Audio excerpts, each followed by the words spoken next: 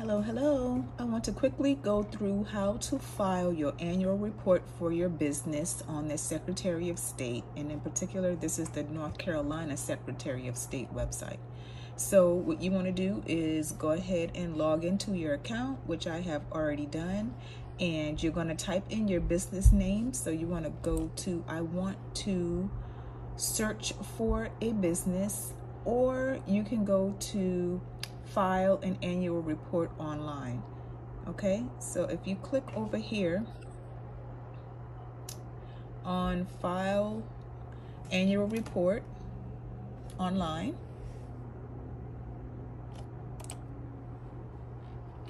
then what you would do is just scroll down a little and it's going to say click here to e-file an annual report.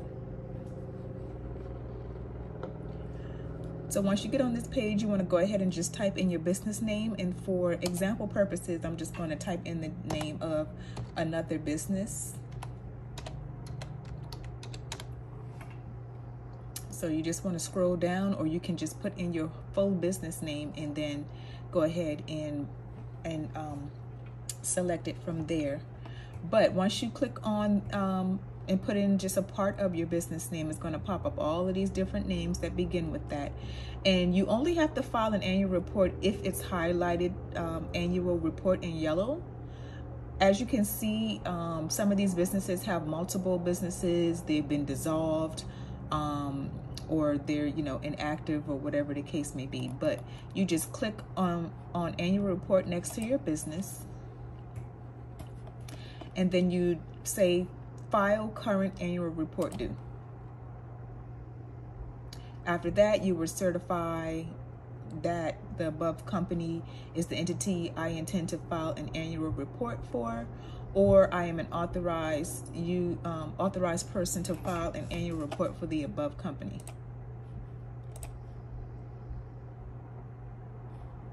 Well, you have to choose both. That the above company is the entity you intend to file an annual report for, and you are authorized to file an annual report for the above company. So this is the report for the year 2023. Is the business 50% owned by a military veteran? And I'm going to say no. And next is going to ask you, is the current registered agent a United States Corp Agents Inc.? And that's the registered agent that this person chose. And the registered agent information is going to stay the same, and you just click next. And the registered agent's mailing address, and you click next. And briefly describe the nature of your business. So in this case, this person's business is aesthetics and laser. And you would type in your principal office address here.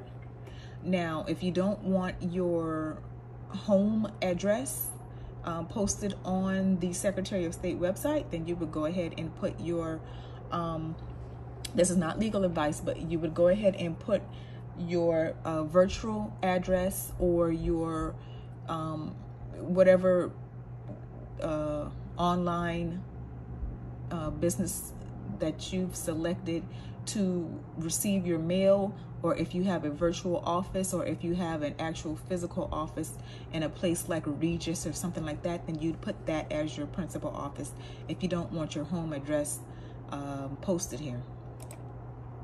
And then you put your principal mailing address. That could be the same, or it could be different if you have your mail going to a separate place.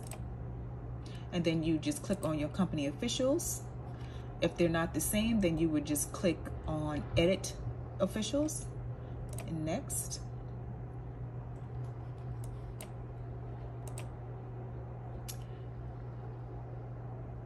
So here it says the purchaser entity, and then you select the entity that is executing the annual report, and that would be the member's name right there. And you click next. And then after that, you'd get to preview your filing and make sure all of the information on the document is correct. And if it is, you would go to checkout. Once you get to checkout, you're going to see it confirm.